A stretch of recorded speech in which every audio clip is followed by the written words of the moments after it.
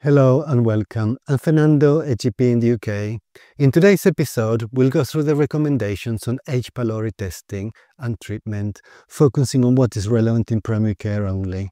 It is based on the NICE guideline on gastro-oesophageal reflux disease and dyspepsia and a quick reference guide on the subject by Public Health England. The links to them are in the episode description. Right, let's jump into it. What is Helicobacter pylori and why is it relevant? Helicobacter pylori, also commonly referred to as simply H. pylori, is a gram-negative bacterium that colonizes the human gastric mucosa. It's usually acquired in childhood and persists unless treated. Now, in terms of prevalence, we see big differences between developed and developing countries. In developing countries, prevalence can exceed 70 to 80% in adults, largely due to poor sanitation, crowded living conditions, and limited access to clean water. In contrast, in developed countries, the prevalence is much lower, usually around 20 to 40%, and continues to decline. Better hygiene, sanitation, and widespread antibiotic use are key reasons for this. Overall, socioeconomic status, living conditions, and age are the main factors influencing prevalence. So why is H. pylori important? H. pylori plays a key role in the development of chronic gastritis and peptic ulcer disease, and is a major risk factor for gastric adenocarcinoma and mold lymphoma. And this is how it works. H. pylori infection reduces mucosal defenses and increases gastric acid secretion, which together lead to ulcer formation, particularly in the stomach and duodenum. On top of that, the ongoing presence of the bacteria triggers a chronic inflammatory response that causes chronic gastritis. Chronic gastritis over time can progress to atrophic gastritis, then intestinal metaplasia, then dysplasia, and eventually adenocarcinoma. Now let's look at mold lymphoma. MOLD stands for mucosa-associated lymphoid tissue. H. pylori infection stimulates the development of this tissue in the stomach, which isn't normally there. The chronic stimulation by the bacteria drives B-cell proliferation and can eventually lead to malignant transformation into low-grade B-cell lymphoma. Interestingly, in early-stage mold lymphoma, H. pylori eradication alone can lead to regression of the lymphoma. That really highlights how central the bacterium is in the disease process. So, how do we test for H. pylori? The main options are the urea breath test and stool antigen test. There's also serology, though we are advised against using that routinely. The urea breath test is the most accurate, but it needs a prescription and staff time to carry it out, so it's not always practical in primary care. In most cases, we'll use a stool antigen test instead. We need to remember that recent or ongoing PPI use can reduce the bacterial load and increase the chance of a false negative result, particularly with breath and stool tests. So if the patient has been on a PPI, we should stop it and leave a 2-week washout period before testing. The H. pylori serology test has a low cost, but also a lower accuracy, so it is not recommended for most patients, and positive results should be confirmed by a second test, such as a urea breath test or biopsy. H. pylori serology has very good negative predictive value in low prevalence developed countries, and it is most useful in patients with acute gastrointestinal bleed to confirm a negative urea breath test or stool antigen test when there's a possibility that blood and PPI use would make those test results unreliable. Serology testing detects IgG antibodies, so it does not differentiate active from past infection. Near-patient H. pylori serology testing is not recommended, and only locally validated laboratory-based serology tests are acceptable. Additionally, Public Health England states that we should not use serology testing post-eradication therapy or in children and the elderly. What does NICE say about when to test? H. pylori testing is addressed in 2 areas of the NICE guideline: in uninvestigated and functional dyspepsia, and in peptic ulcer disease. Let's look at dyspepsia first. And to clarify, the term dyspepsia is used broadly in primary care. It includes recurrent epigastric pain, heartburn or acid reflux, with or without bloating, nausea and vomiting. For these patients, if there are no alarm symptoms, we follow a test and treat approach for H. pylori. But before we go any further, let's remind ourselves of the alarm symptoms and what to do if they're present. If someone presents with significant acute GI bleeding, we will refer them immediately to A&E.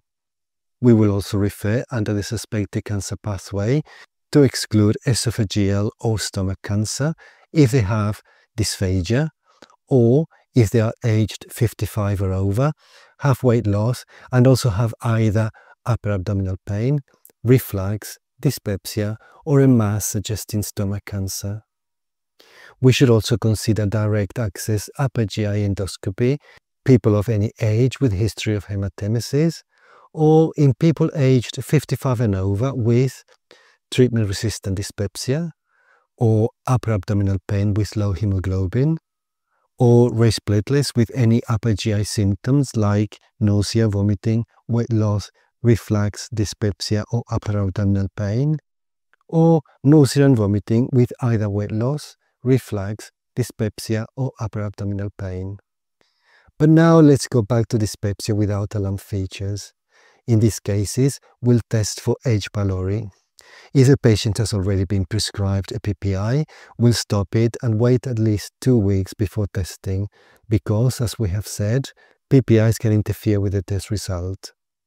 Once testing is done, we will offer a 4-week course of a full dose of PPI for dyspepsia. If H. pylori is detected and eradication treatment given, we will not routinely retest in cases of functional dyspepsia. This is because 64% of patients with functional dyspepsia will have persistent recurrent symptoms, so retesting after eradication is not recommended. However, things are different in peptic ulcer disease. Here we test for H. pylori, and if positive, we will treat it. But unlike with functional dyspepsia, we will retest after eradication therapy, usually 6 to 8 weeks after starting treatment, depending on the size of the lesion. And while we usually do the initial test with a stool antigen test, when it comes to retesting, we should use urea breath tests instead. That's because there isn't enough evidence to support using the stool test to confirm successful eradication. So, in summary, NICE recommends testing for H. pylori in investigated dyspepsia and in peptic ulcer disease. Additionally, Public Health England adds that we could also test in other scenarios, like patients before taking non-steroidal anti-inflammatory drugs, if they have a prior history of gastroduodenal ulcers or bleeds, as well as patients with unexplained iron deficiency anemia, after negative endoscopic investigation has excluded gastric and colonic malignancy, and other investigations have excluded all other potential causes.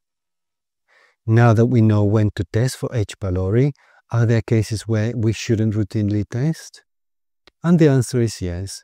NICE doesn't recommend routine H. pylori testing in patients with proven esophagitis or with predominant symptoms of gastro-oesophageal reflux disease. Public Health England also advise against testing in children with functional dyspepsia. In these cases, if further assessment is needed, we should refer them to secondary care. So, what do we do with the test results? If the result is negative, we can reassure the patient. The negative predictive value of all tests is over 95%, especially in low prevalence settings like the UK. If the result is positive, we will offer eradication therapy.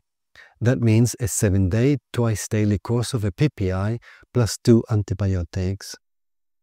NICE recommends the following PPI doses twice a day for eradication therapy: isomeprazole or rabeprazole 20 mg, omeprazole 20 or 40 mg, lansoprazole 30 mg, and pantoprazole 40 mg. For first-line treatment, we combine the PPI with amoxicillin and either clarithromycin or metronidazole. If the patient is allergic to penicillin, we will use both clarithromycin and metronidazole. There are other regimens depending on whether the patient has had previous exposure to clarithromycin or metronidazole, whether they have penicillin allergy, and whether we're looking at first-line or second-line treatment. I will not go through all the different possible regimens, as you can look at all the different possibilities in the NICE guideline on dyspepsia. I have also put all the recommended regimens in the episode description. If eradication therapy is not successful with second-line treatment, we will seek advice from a gastroenterologist. So that is it, a review of the recommendations on H. pylori testing and treatment. We have come to the end of this episode. Remember that this is not medical advice, but only my summary and my interpretation of the guidelines. You must always use your clinical judgment.